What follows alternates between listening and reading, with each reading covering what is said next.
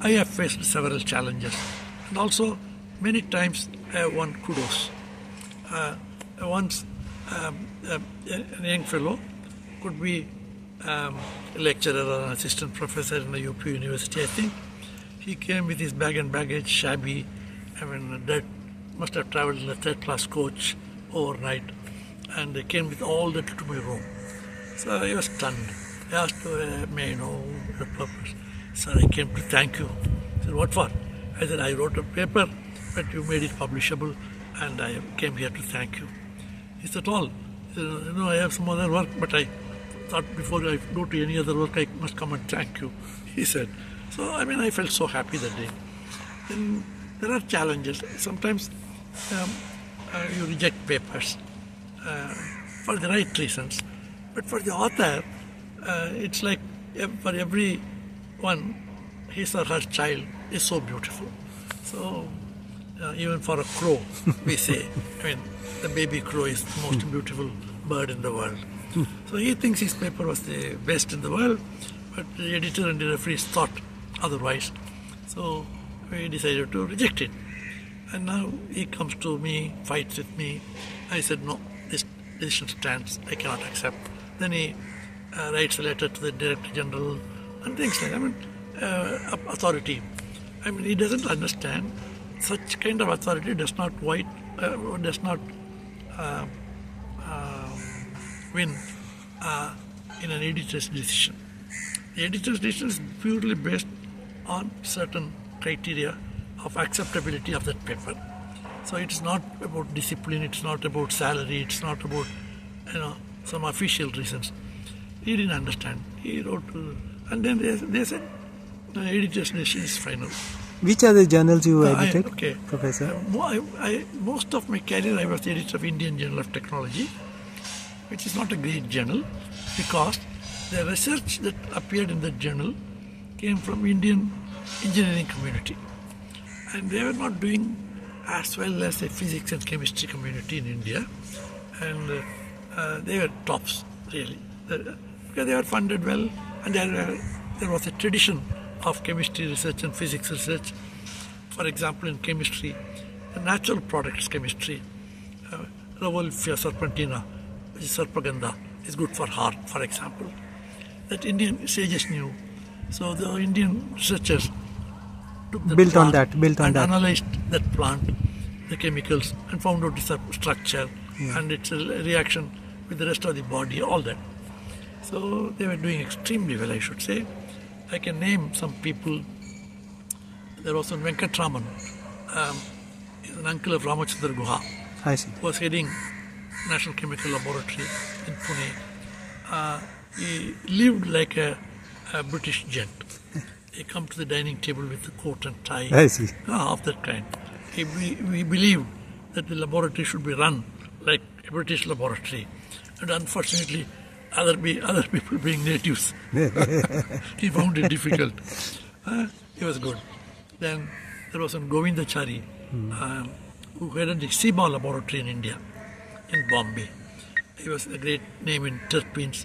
After he retired, he was earlier head of the Department of Organic Chemistry in Presidency College, and then he became principal. After retirement, he went to Subbiah. Then he came back to SPIC Research Center in Madras and so on. He was a great name. So people of that kind. This was in the 70s or 80s? I should think about it. Offhand, I am not able to tell you. No, I'm saying your stint in these journals. In this journals. I retired from CSIR in 96 from Karaikudi. 92 I took away from the editing of journals. So from 65 to 92, I was mostly editing. Wow, that's a long stint. Yeah, but my best experience was in starting a journal. Which one? Yes, that is called Pramana. Okay, it's a Sanskrit name. Okay. But actually the journal is about physics.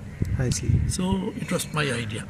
I see. So I was a PhD student at the institute. I was asked to do the experiments in NAL, National Aeronautical Laboratory at that time. Now it is National Aerospace Laboratory. the name changed later. There was a most outstanding experimentalist by name S.R. Rajagopalan, who is still around. He must be close to 93, 94. I see. And he is now in Bangalore with his wife. Both of them were scientists at NAL, and his experimental skills are phenomenal. So my professor chose a problem for me, which is a bit tough. Uses optics and electrochemical principles to study reactions taking place at an electrode when the electrolyte is connected to a source, a battery source.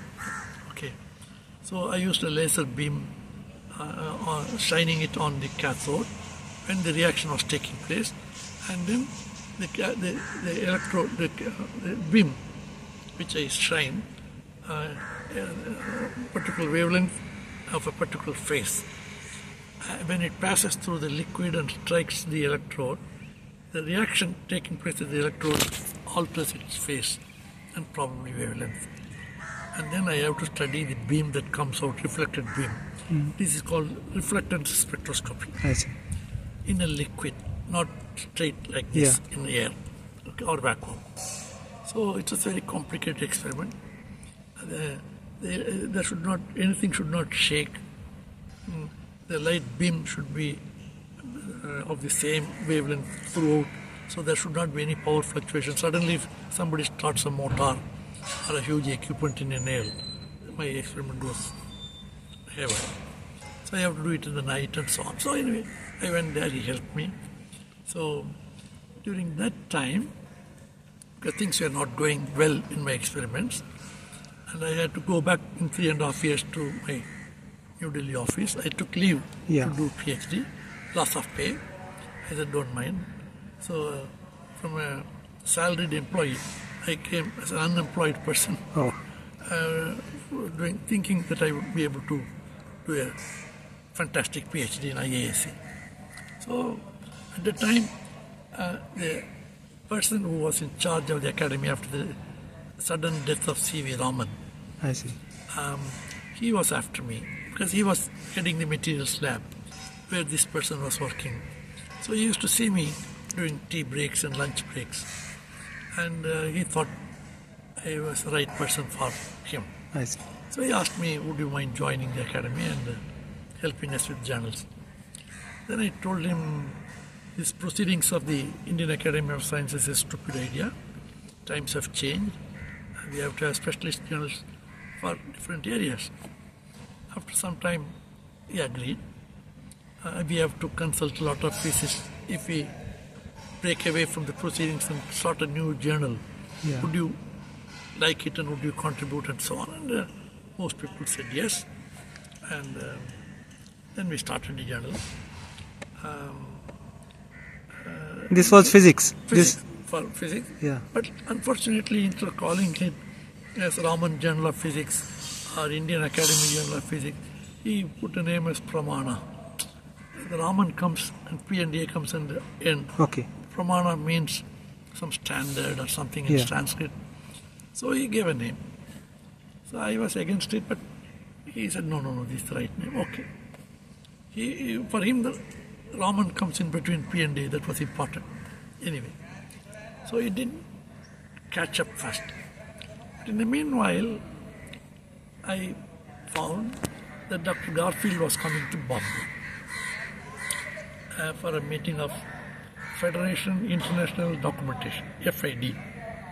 So I said to my boss that Garfield is a famous man. He is everything in journal information. He publishes current contents. So our journal should be in current contents. We should invite Garfield, even otherwise. Because he's a great man. You are a great academy, founded by Raman. I said, okay, if you can, please do, he said. Then I wrote to Garfield's office that can he change his travel itinerary to include 3 days in Bangalore. I succeeded. I see. So Garfield came. I went to the airport to receive him. He came with his wife. Unfortunately, on that day, the Kannada Chalvaligas were striking. I see. They did not allow any car to go from airport to town. And everywhere I have to get down and say, he is a foreign dignitary, scientist. No. He is coming to Raman Academy. Oh, Raman? Okay. They said. So he came. And he spent 3 days with us. I had an argument with him all the time that you are running current contents, it has this defect, it has this problem, and things like that. And then we became friends. I took him to Mysore and so on. Within 6 months of starting Pramana, volume 1, number 1 appeared in current contents. I see. Many Indian journals. Current contents is a kind of a summary of. It's not a summary. It's a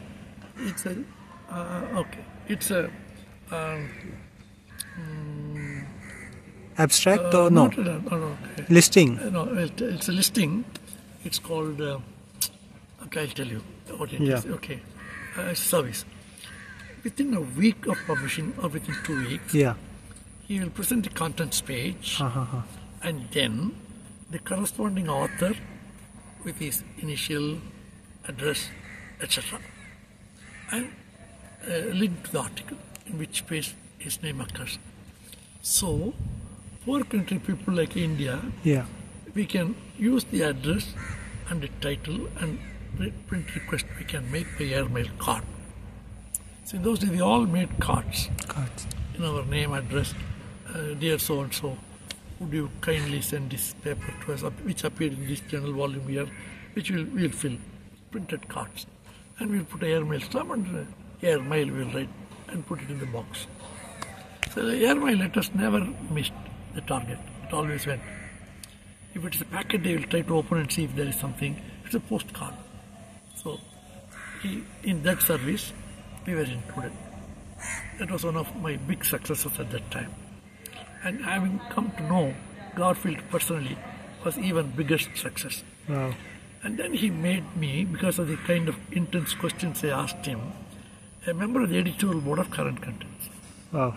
That was the first editorial board I sat. You were on many international organizations. Later. This is sometime between 74 and 80. Very early. I met him in 75, January 1. Something like that.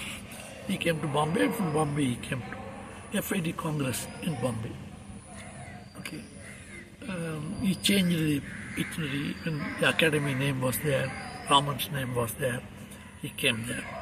And I made him work like a donkey. I mean, 3-4 places I booked in my over-enthusiasm, same day talks. I mean, didn't know he's old and tired and, and to give 4 talks, technical talks on the same day is not humanly possible. I didn't know all that. I was very interested in India getting his wisdom.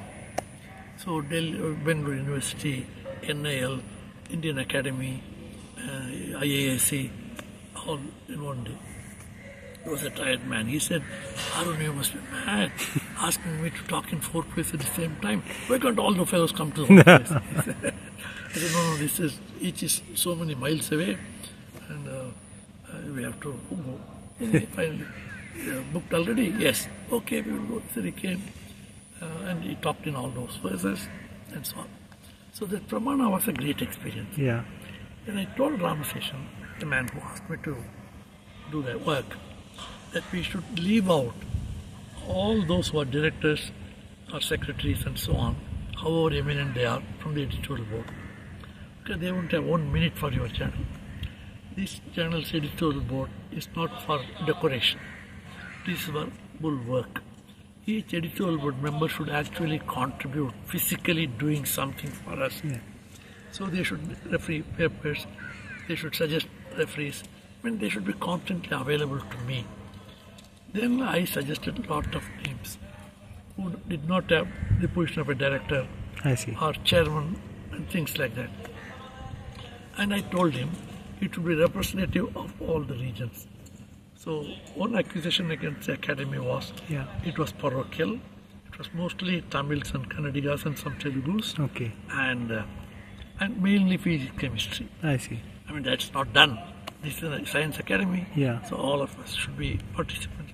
So I suggested a lot of names to be included into the academy. I see. And we changed the rules from 10 max to 100 max for 2 years. MGK Menon was the president. He agreed. So, big name, big name. And instead of 100, we elected 85 and 85 for 74 and 75. 170 people. I see. Instead of 20, we elected 170. So 150 people were brought in extra in those 2 years who were deserving. Okay. In fact, many forms have to be filled in by 6 people nomination. I went round IASC and got few signatures from existing fellows to make it 6, where it is only 4 or 5 and so on.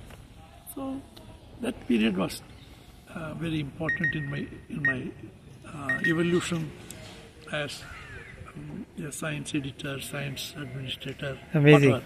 Interesting story. The 2 years in the academy, they paid a very poor Indian salary. Institute of Science.